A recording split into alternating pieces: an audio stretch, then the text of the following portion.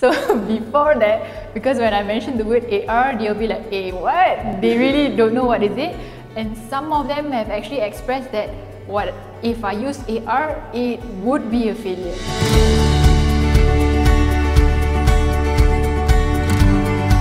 Hi, my name is Puteri Sofia.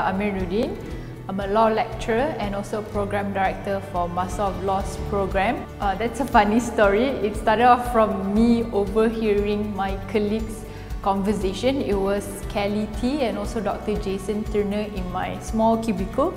So they were talking about AR learning, whether or not it can be implemented to university students. So that's where I got curious. I asked more questions to Kelly and also Dr. Jason. So when they explained, so that's why I thought, okay, maybe I should give it a try. Because land law is known to be one of the driest, technical, complicated module for Year 2 students. So that's why I thought it's time to try different thing. So basically, I did my own research on which AR application that is user-friendly. So I came across a few.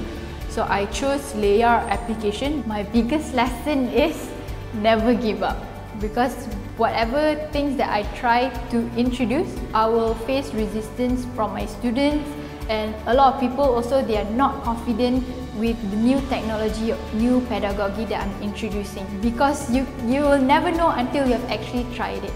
So as of March 2018, I introduced new concept in teaching, whereby I introduced neuro-linguistic programming into legal skills and methods module. So from there, I encourage students to incorporate NLP skills so that they become more observant. Ever since I won the AMAS award last year, so I received a lot of inquiries on how to use AR. They are more than free to come and knock on my door again and then ask questions, so I'll be more than happy to teach them. So I try to challenge myself. Last year, I joined International University Carnival on e-learning. From there, I introduced my innovation. I received silver medal. As of this year, I joined again and I incorporate neuro-linguistic programming together with augmented reality, because it's a totally new thing and nobody knows what I'm doing. But I have evidence that it's actually good for students. So from there, I received a gold medal.